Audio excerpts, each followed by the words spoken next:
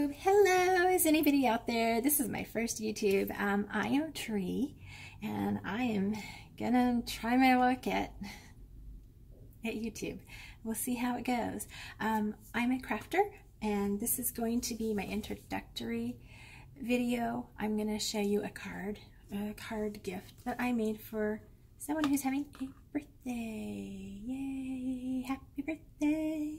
So, this is a label dyed by Sizzix, and this happy birthday and this butterfly came as a set, and it's basically about this big, and it actually curves like that with the butterflies, and then those edges fold in to make a card, and it's got the little decorative butterfly detail. And of course I cut around this to make it more of a butterfly, and I put a black body on it. One of these also came from Sizzix, the lantern. I think that's this one. This one came from the lantern one. I backed it with a pink one. And this one came from Elizabeth Craft Designs, the flower pot pop-up stand. And what you do is you pull this, and I gotta tighten, there's a rubber band in there, I gotta tighten it, apparently it's come loose, and it'll spring out, and the confetti, if it springs more, the confetti will fly out. And it's supposed to spring like this, which is really fun. I did one for my brother-in-law, and I made him 6, and I put him in a more of a box than a sleeve. So I created this sleeve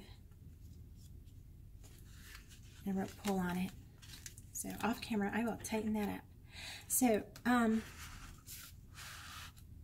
I tried to make a video as a tutorial, but well, it got really long and very complicated, and that was not the first video to start an introductory on. Very complicated. Actually, it's not that hard. The hardest part is tying those rubber bands. So anyway, I'm Tree, and I believe that I have attention deficit disorder. I have a hard time doing anything that takes any length of time. So 5x7 project, really great. Cards, awesome. You'll hear me ramble, and maybe over time I'll get better at this. But right now, I don't know what I'm doing. I'm not techie. I don't know how to edit. I'm not even sure if I can upload this video to YouTube. We'll see. Okay, so I have been crafting my whole life. You know, we all start out in young age doing stickers and coloring and all that stuff. Finger painting, hello, there's a craft. So I actually remember in elementary school, I had this, now that I know it's called chipboard, artwork, and they had the little glue dots. They were so yellow, and you would stick them on and paste things on, and it was pretty much maybe an 8x10, because 5x7 is too small, so I think it was 8x10. And I loved that. And my mom had, we had Barbies, and my mom gave us a sewing machine that had fabric glue in it, and I would make clothes for my Barbies. We took oil painting from our next door neighbor.